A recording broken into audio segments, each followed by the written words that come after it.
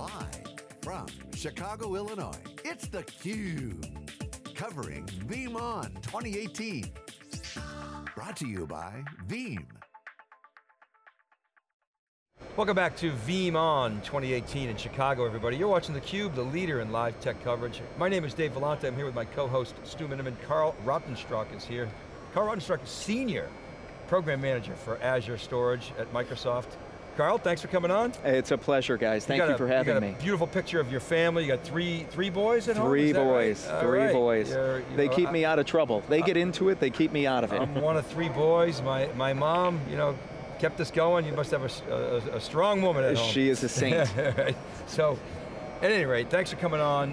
We love talking Microsoft, Azure, cloud, and storage. Let's start with your role. Sure, What do you do at Microsoft? Absolutely, so for the last year I've been a program manager with the storage team, and I have kind of a unique role. Usually you see program managers who focus on features, right? You are championing a new feature in your service, your platform. For me, I get to work with our partner ecosystem. So I spend a lot of time with our great partners like Veeam, and our channel partners like SHI, CDW, SoftChoice, Insight. I mean, I'll tell you, I've got the best job in the business. I can't complain. I get to work with great, smart people every day. So is your role sort of transferring knowledge to those partners, assisting those partners, acting as a catalyst, gathering information from them and feeding it back to the product teams? Yeah, really, all of the above, helping to make sure that we've got a combined solution, an end-to-end solution that's the best thing for our customers. So everything from upfront assessment, through implementation, through health check afterwards. Our goal is to have the happiest customers in the public cloud, and we can't do that without our partners. How should we think about the Azure storage portfolio? Can you paint a picture for us? Oh boy, it has grown drastically, just in the last couple of months. So not only do we have our first party offerings in the disk, so a traditional VM disk is, we all know what you're going to attach to a server. We have hosted file infrastructures where we provide file shares that don't require a server to manage. Our partnership with NetApp, where we are going to be operating NetApp systems in our data centers and offering their native services.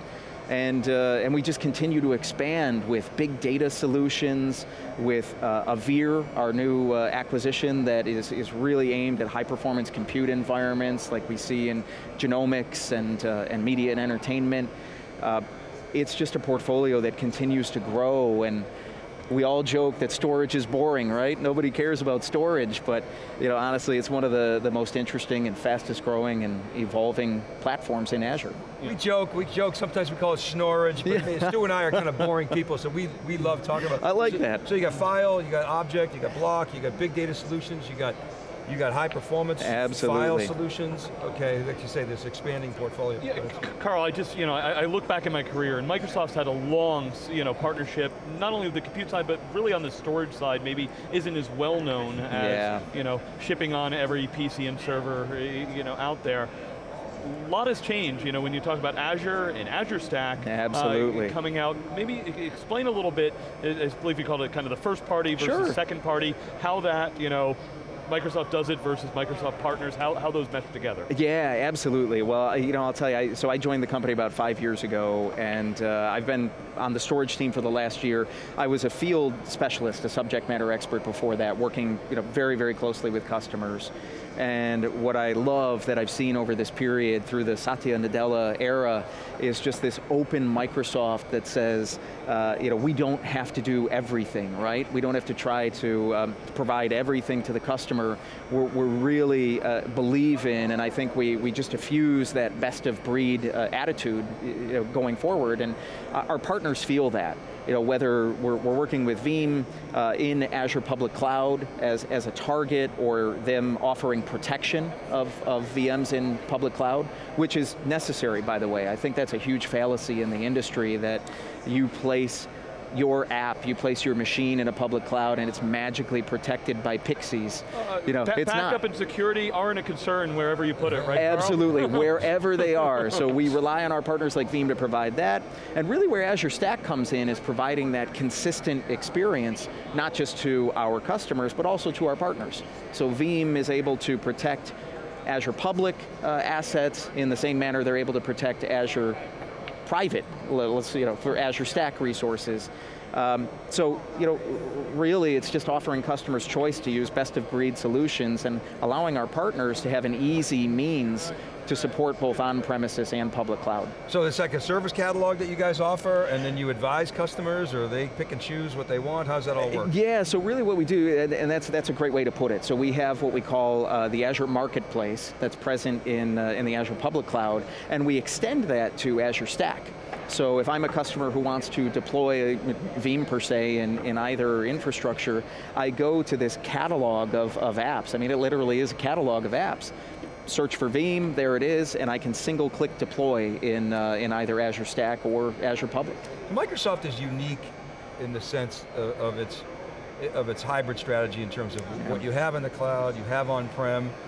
You're trying to, wherever possible, make it identical. Absolutely. I mean, I think really Microsoft and Oracle are really the only two companies who sort of have a stated strategy to do that. Yep. Let's talk about Microsoft in terms of where you're at, in terms of getting that substantially similar capability in basically on-prem and in the public cloud. Yeah, absolutely, and that's a great topic to discuss. So Azure Stack, I always like to tell folks, hey, full disclosure, and we don't try to hide this at all, that's not who we are, but it will always lag a little bit behind Azure Public.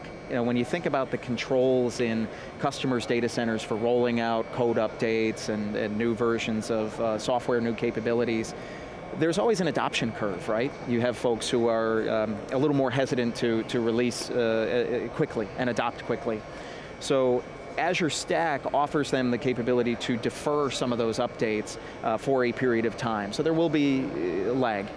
We have to qualify for multiple vendor platforms. We've chosen to go to market in a hyper-converged model with our partners like Dell EMC, HPE, Lenovo, and Cisco.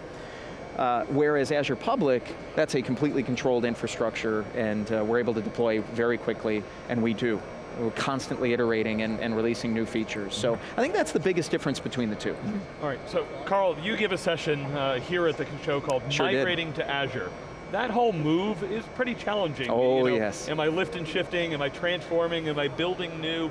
What are you hearing from customers, and give our audience a taste of some of the kind of key takeaways that you were talking about? Yeah, absolutely. So that's one of the biggest concerns that we've had over the last couple of years. As I said earlier, we want the happiest customers in public cloud and no cloud regret or remorse, right?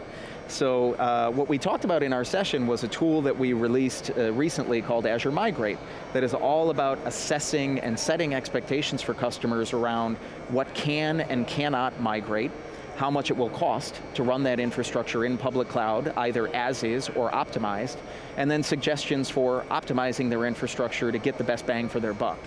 So there are great opportunities to save cost when platforms are adopted like Azure SQL, platform as a service offerings.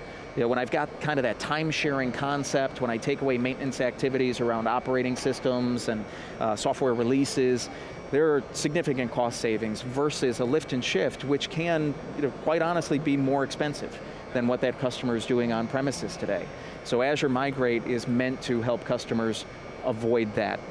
No regrets. I guess I wonder what you're hearing from customers, because there's some concern, well, maybe I should just do infrastructure as a service. Yeah. Because if I get into those platform as a service, am I locked in? I mean, Microsoft's used for lots of business critical applications. I see Microsoft strongly in the Kubernetes ecosystem. Oh my God. Getting into the functions as a service, which those things are trying to give me a little bit more portability and flexibility, so maybe discuss some of those. Yeah, that's great, and I'm glad you brought that back around. So there's always that concern about the Cloud Hotel California, right? That's what I like to jokingly half-jokingly refer to it as.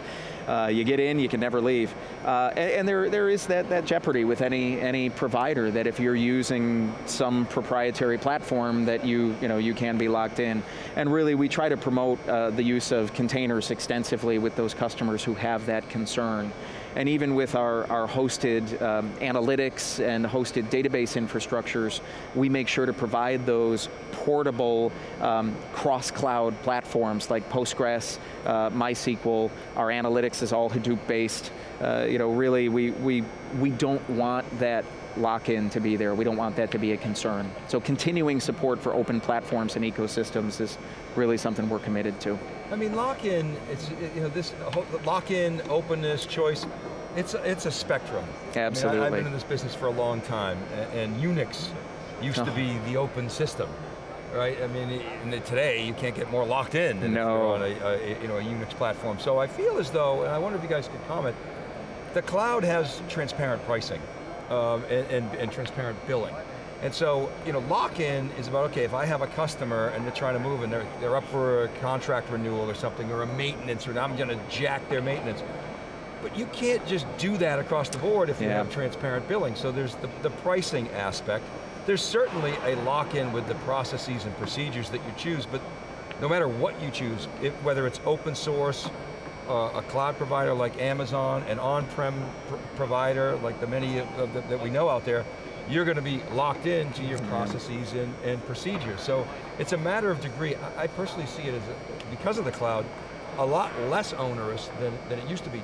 Do you guys agree with that? Yeah, I mean, Dave, it's that application is the long pole in the tent from what I see. What I've been using, and if I go to something new, if I go build it, this new architecture, cloud native, whatever, that's a pretty big bet. So, you know, depending on how deep and tied that is to a specific platform, even if I'm choosing a database, migrating databases aren't easy. Right, so, but that's the issue. It's the bet that you're making. Yeah. It's more so than the lock-in, because lock-in, you're going to be locked into whatever bet you make, so you got to make the right bet.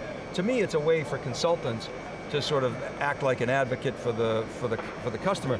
What's more important, in my view, is negotiation strategies, how you place that bet, how you architect your cloud strategy. Yeah. And I mean, Dave, just the quick thing, I remember 4 years ago, you and I interviewed Brad Anderson with Microsoft, and we were poking him on licensing. I don't hear that discussion about Microsoft as much. Of course, they always want it cheaper and everything like that, but Microsoft's done a great job, you know, in the cloud communities, they're known as being participating in those communities and giving customers. Well, that's our take. What's your take, Carl?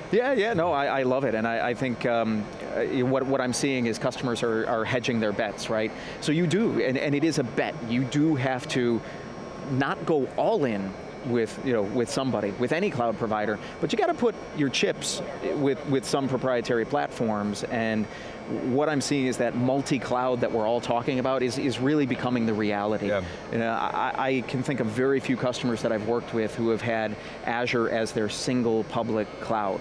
And really that's how they avoid kind of that Z series down the road, right? Where you're locked in, you've got one provider of that platform. You know, they're saying, look, I'm going to deploy on the best service in the best public cloud for that application instance, as Stu mentioned. Horses for courses, as they say in England. Yeah, there you go. So we're here at VeeamON, your relationship with Veeam. They've obviously, partnered up with you guys in a big way. Your thoughts on the partnership? Yeah, love working with these guys. I mean, I'm very fortunate in that I get to work with some of the best that we have, and everything from the relationship that we have at a marketing level, an engineering level, a field level, they're really ingrained in our ecosystem at all levels. And just a very, very easy partner to work with, very responsive to their customer needs. And that's what we look for. We want to work with the partners that customers love. So I'm just thrilled to be part of this relationship. Karl, thanks so much for coming on theCUBE. I think you embody the new open Microsoft, and you guys are making great progress. Congratulations, and thanks so much for coming on. Thank you, Dave, it was a pleasure. Right. Stu, thank you very much. All right, keep it right there, everybody. We'll be back with our next guest. VeeamON, live from Chicago. You're watching theCUBE.